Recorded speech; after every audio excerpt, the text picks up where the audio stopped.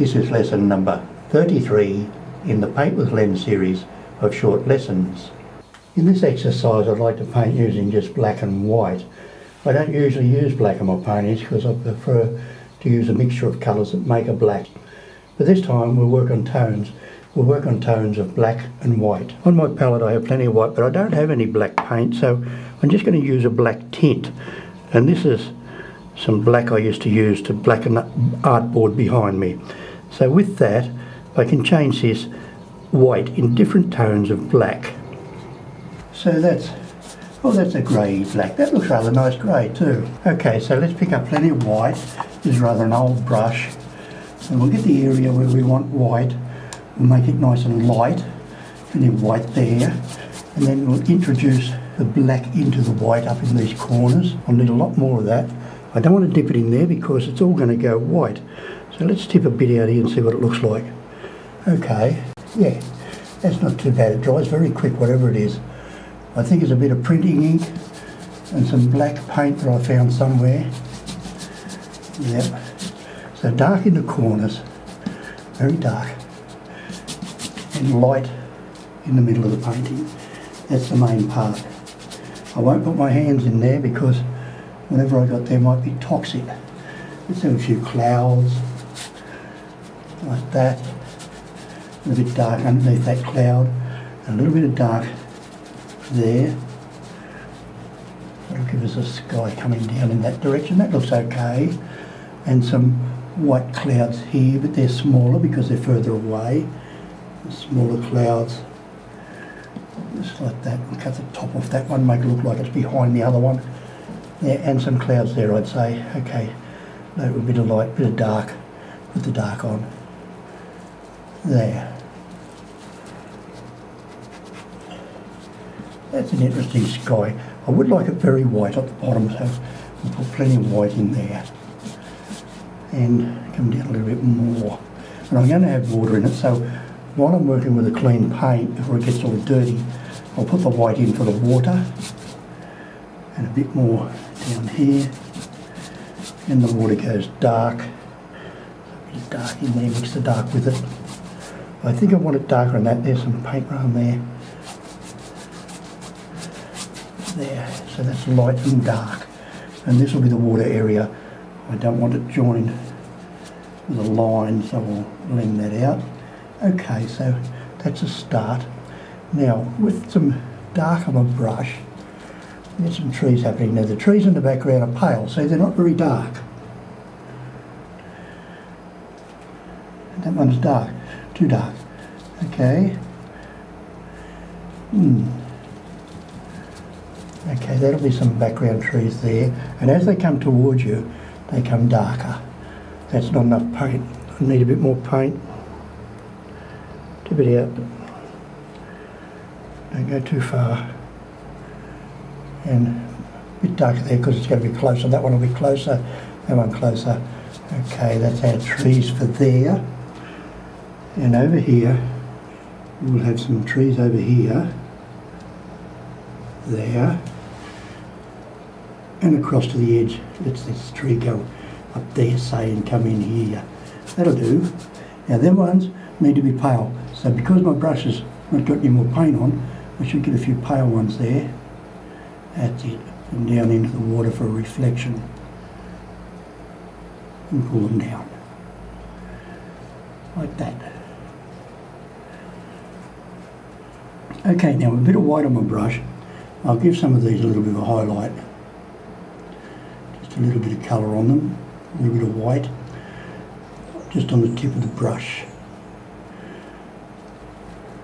And just to be quick, I'll scratch in a few branches. And across the other side, the same thing. My brush has just about run out. And more here and there, and some nice highlights there on the top of the trees. And of course face them in so the sun's on this side of them, and not too many of them. And I'll unload the brush there because I know the white line's going to come off because there was plenty of white paint on the brush. And let's have, well, I'll draw them in later. I'll scratch them at the moment. Now along the background there, I like load the knife with a bit of dark first and see how that looks. Let's find our background. That's it there. And just in front of it, there's another one about there and there. That's our ground levels. So I'll wipe the knife clean, pick up some white, and put the white underneath that one. And I'll blend that together a bit because it's a little bit too black. A bit too dark there. That's better. And a little bit more white. And I can have quite a bright white line there. You can have bright things shining from the distance. No darkies. No dark. And while the knife's running okay, it went dark, that line. I prefer it to be white, so let's pick up some more white and put the white on there. Let's start for our water. Okay, now these banks, let's draw them in. Bank down there. This is a bit of white and dark. Bank there. It comes into the water there. And I think I better finish it off down there somewhere. So I'll use a bigger brush, scrub in some colour there. That's running well, because that brush was wet, see? It's running well. Oh, it's almost like painting watercolour in acrylics, a little bit of everything. And some white over the top. Gives you there. And while it's all still wet, the fan brush will be handy here and get a bit of shape into it. Leave the light parts, see those light bits? Try and leave those. And I do need a bit of darkener there, I better put it there right now. A little bit of dark to define that bank there, down into the water. We'll have to define that a little bit more later with a painting knife there. Okay. And then from the bottom I'll pick up quite a bit of dark and run along there. And that should give me some nice dark grass coming up over, which gives you a three-dimensional look if you can get that dark grass coming up over everything. So the brush goes on and off, on and off. Scoop it off. And a bit there looks good because it'll throw the water back there. Well, that's a bit too much, but now I better put some white on there. It's very runny this, but it's fun. Okay. We got away with it. That'll do. Yeah. I better use the bigger brush and I'll take the water up there. That looks better. And bring it down so we've got some reflections. Like that. Clean the knife. And pick up some dark. Or maybe a bit of dark and a light. See what we've got there. And give us a bank there. And touch that bank up too while I'm at it. Oh, that's about perfect. See? We're good. And some white. Put a few white lines under there. Okay. So that looks like our water. And then go back with the fan brush and touch up a little bit. There's a little bit of paint on my fan brush then. So you put the brush on and see what happens. If it's okay, leave it. If not, clean your brush or do whatever you need to do. But if something looks good, by accident, just leave it there.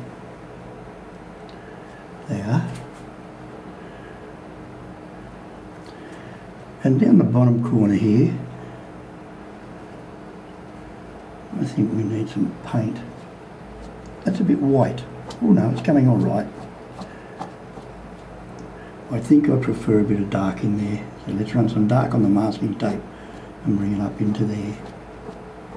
And in fact, if we had a very dark one right there, I think it'll look a lot better. There. Whoops, getting a bit messy. That'll do. There's a little bit missing there.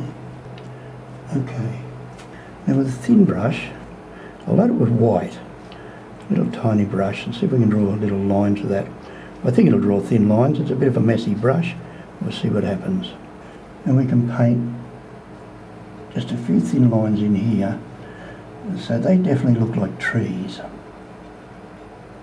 There, a couple in the background, not much, just now and then in the background, not often. There, and a few across here. And they'll look like a forest there. Now I'll load it with black. I didn't clean it then, maybe I should clean it. Load it with black. There. And we can paint in these. This should go real well. Thin paint. Oh, look at that. Doesn't that go good? It's a pity it's not a good brush. I might find a better brush. See how this one goes. And always make sure your trees sink into the ground. This one we can give it a shadow. It's going so well. There's a shadow on the tree. I don't usually do shadows. And load it with a little bit of white. I'm going to run a white line up the side of that, I think. Yep. Now I'm twisting the brush to get the white to come off. I'm turning the brush. There. Load the brush again. I don't want to go too fancy. Let's have another one here, laying on the ground. It's heading up there, so we better let it go up there. I don't want to stop there. It becomes confusing. So when the brush runs down to a thin line, which it hasn't yet, there it goes, I'll take it up here. There.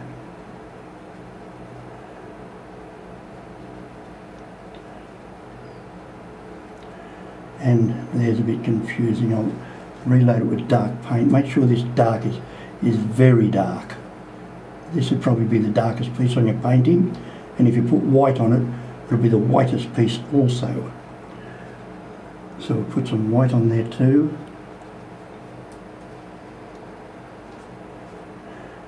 And there. Now my dark's not dark enough. Clean the brush, you get plenty of dark, and I'll darken that bit there. It's so easy with this wet paint. I don't know, I might do this more often. And it's running. Oh dear. Move that out.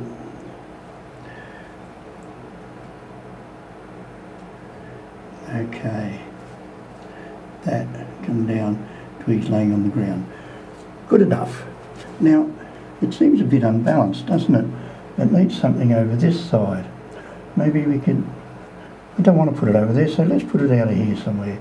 Coming up here, across, and something like that. Plenty of dark paint, very dark paint. Up, very thin, running. Oh, look at that little line, that's good. Don't see many of them. That's terrific. Very fine line. So I've learned something today. You can paint with ink and make very fine lines. There. And we'll bring this one out here. I need to give it a bit of shape. There. That's run down there. You see the bottom here? It's faded.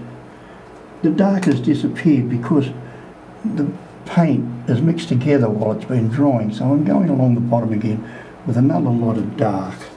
Let's do that. And bring it up over that twig there, and possibly up over this one, make it look like it's laying there. And down that corner I want it very dark, because I want people to look away from the corners. I want them to look at the corner and then look over here. There. We'll see how that goes.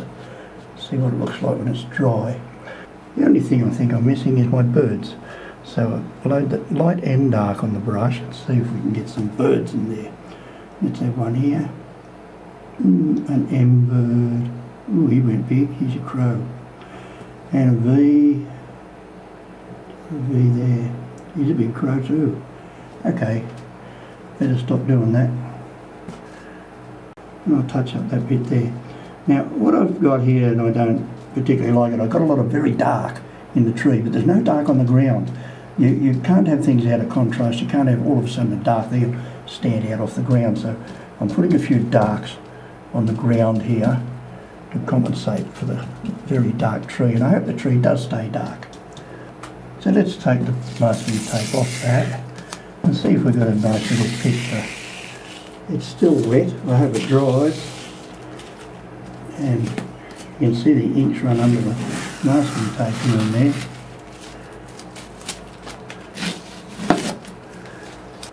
So there we are. That's a little bit different. It's white acrylic paint, and I don't know what the other was. It was a bit of ink that came out the back of my printer, and a mixture that I had for blackening this board. So it was acrylic, obviously, and it came together all right. I think it'll dry all right. But try that. Try it with some black and white paint. If you like to draw in black and white, Well, this is a great way of getting into painting in black and white, and then maybe you can start using colours. But it's a good example of tones. It's the one colour, and the very pale tones and the very dark tones give you that three-dimensional look, throws everything back and forward.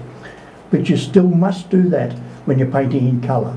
You can't have dark green in the background, you must have a paler tone of the green. We'll go into that much more on other videos. Thank you, bye.